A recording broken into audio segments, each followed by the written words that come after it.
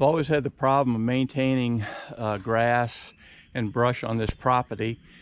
I've got lots of steep cuts like this. This is a steep back cut behind my house, and I have poplar trees and pine trees and grasses and weeds growing on here. So let me show you what I bought in an attempt to try to control this vegetation. This is the RUT brush mower. This is the 36-inch model. It's the model EC35C, and they set it up for 16 GPM. I have the Wainwright connector on it, but they set it up for whatever type of connector you have on your excavator. And I've got it hooked up to my Volvo EC35C, which is a 3.5 ton excavator.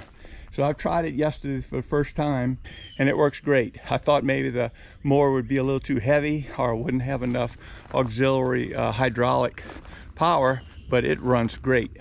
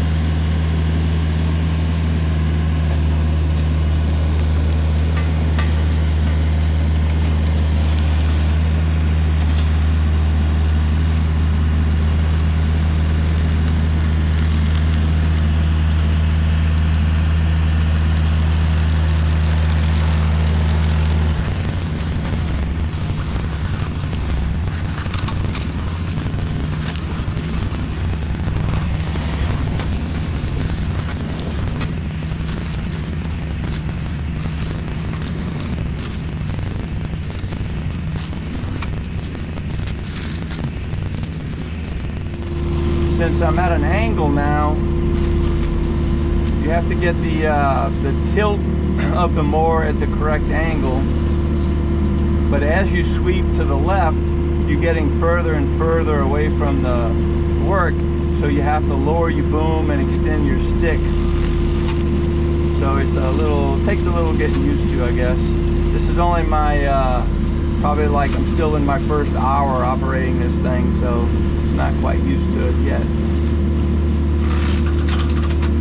But I'm just taking my time trying to learn the controls, trying to get a feel for it. Now I've got it tilted almost all the way back.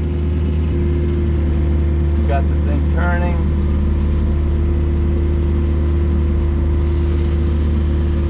Oh, I'm able to get behind this tree a little bit. You got to have the proper angle, you got to have the proper height, and now, like you said, as I go down the hill, I'm having to tilt backwards, lower my boom, and extend my stick.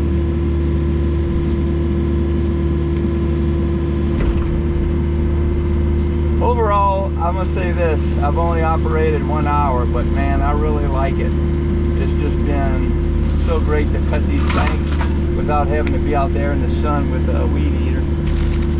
I was also concerned that this mower was going to be too heavy and I was going to get real tippy reaching out to the side of my tracks, but I get a little bounce, but it's not bad at all. As a matter of fact, it's not as bad as my 44-inch tilt bucket that I bought from Mongo Attachments.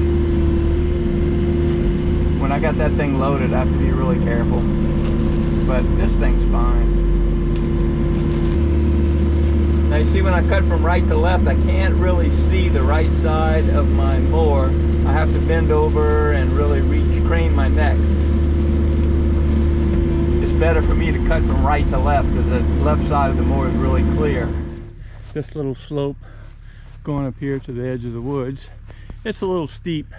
I can do it with my tractor by backing up this hill, but my tires kind of slip and spin, and it's a little difficult.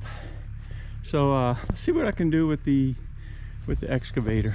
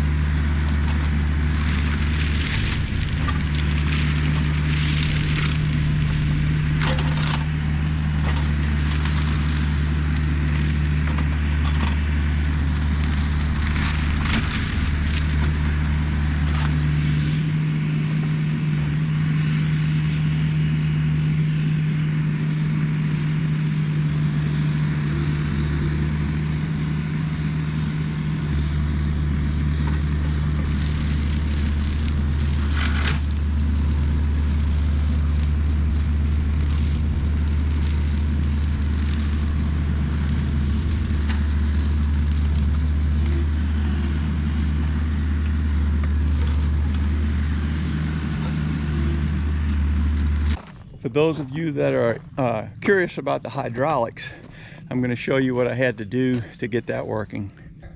So first of all, this is the hydraulic line that runs the thumb. So what I did is I put a diverter valve right here, so now I can switch this valve either way. One way runs the thumb, the other way runs the auxiliary hydraulics. Now I have a tilt bucket that I can hook up to this with the quick disconnects, but right now I have it hooked up to the mower. So all I have to do is come and switch this over and hook up the hydraulics.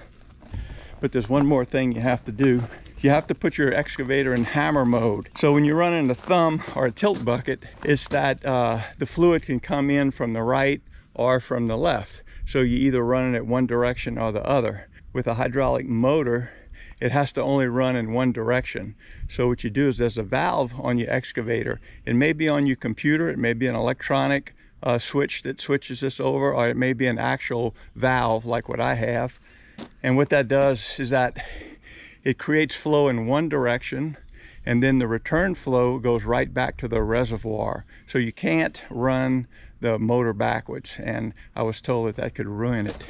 So let me show you where the valve is. This is my side compartment, and here's the radiator, and this valve is right in front of my radiator. So this is the valve right here that I just switched. So normally when it's in this direction, it runs the thumb or the tilt bucket. That's a two-way. And when you switch it over here, it runs one way. It's called hammer mode. So that's it. It's pretty easy. I get it hooked up, and I have two valves to switch, and it's ready to go. Another thing I want to mention is super important is to do any kind of mowing, whether you have a mulcher or a mower, you really should have some protection to protect the operator. So that's why I bought a closed-in cab. An open cab is very dangerous because you can see the warning right here. It says danger, stay back 300 feet. And believe me, this stuff flies when you're mowing. All right, well, that's it for this video. I hope you enjoyed it. If you like this kind of thing, go ahead and subscribe to my channel. I try to put out a video every 3 or 4 weeks whenever I have something new that I'm doing and that I think it might be a little interesting. So if you liked the video, please give me a thumbs up and subscribe, and I'll see you in the next video.